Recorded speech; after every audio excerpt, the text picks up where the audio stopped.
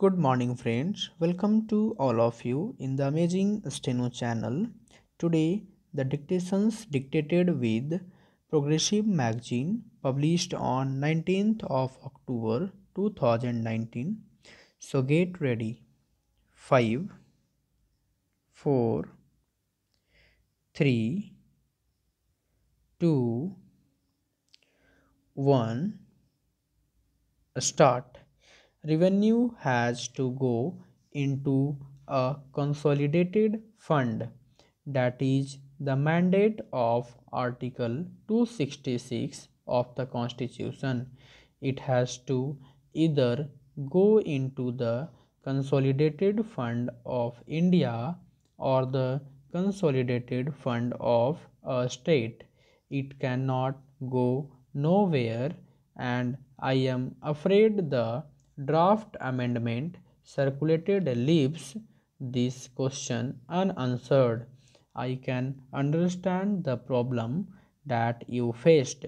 I think, to the best of my understanding, the problem was how to avoid double counting, but I think there was a more elegant way of dealing with the problem of double counting.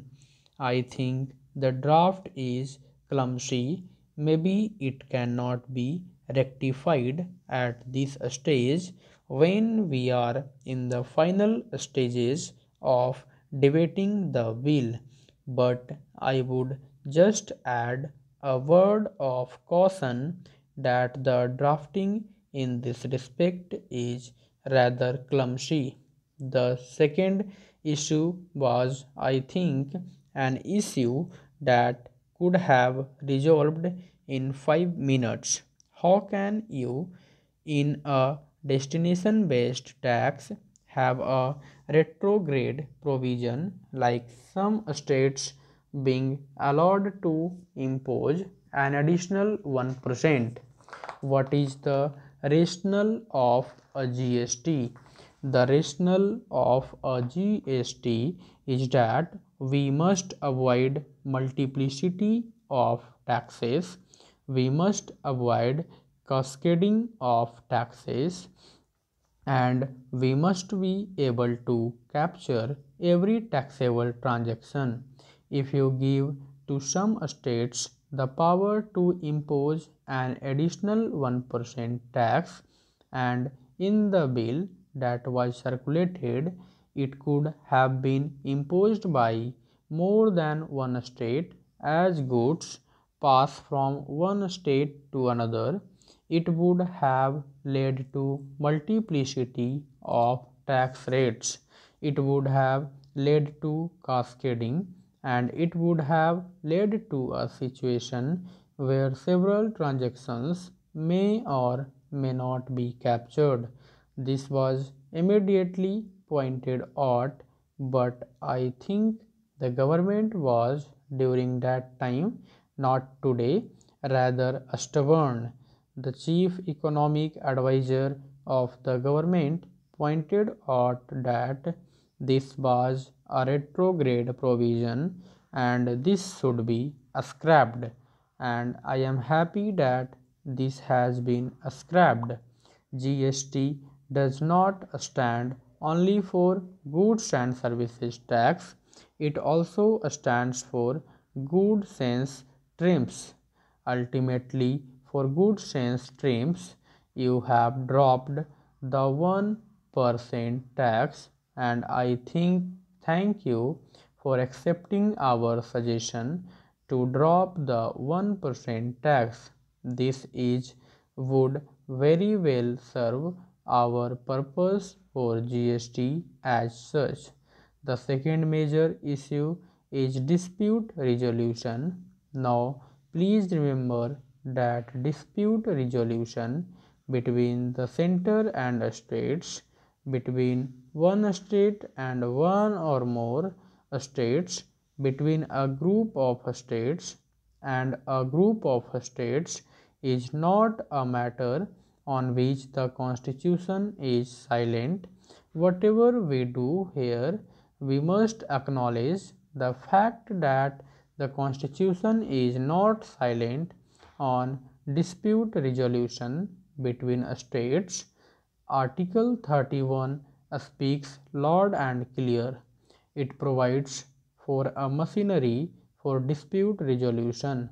Nothing that we do here can derogate from Article 131 unless you amend Article 131, and that is not what we are doing today, which is why the bill introduced by the finance minister in 2011 laid out a clear provision for dispute resolution called the Dispute Resolution Authority, and recognized that dispute resolution is an exercise of judicial power, just as the government is jealous of guarding its executive power, just as we in Parliament are jealous of guarding our legislative power.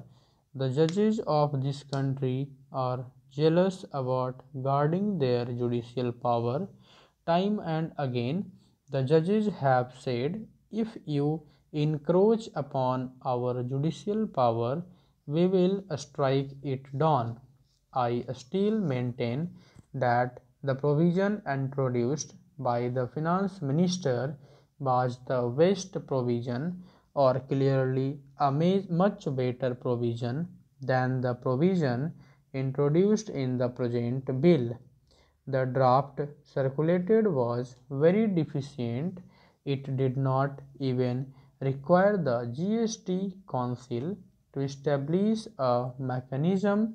It says may lay down the modalities, and in discussions with us, and I believe discussions with other parties, it was pointed out to the government that this is hopelessly deficient.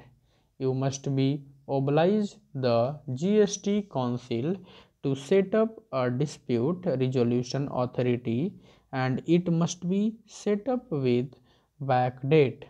A mechanism cannot be set up after the dispute arises. That is the difference between rule of law and rule by law. In a country governed by rule of law, the dispute resolution authority is known to everybody even before a dispute arises, so that you know if a dispute arises, you go there. If you set up the machinery after the dispute, that is not a rule of law.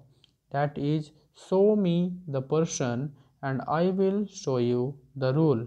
I am glad that some strengthening has been done to this provision. I would still urge the finance minister, if he is inclined to do that, to strengthen it during the course of this debate. He can move an official amendment. I would still urge him to say that the clause amendment number 7 to clause 12 can be strengthened. Thank you very much.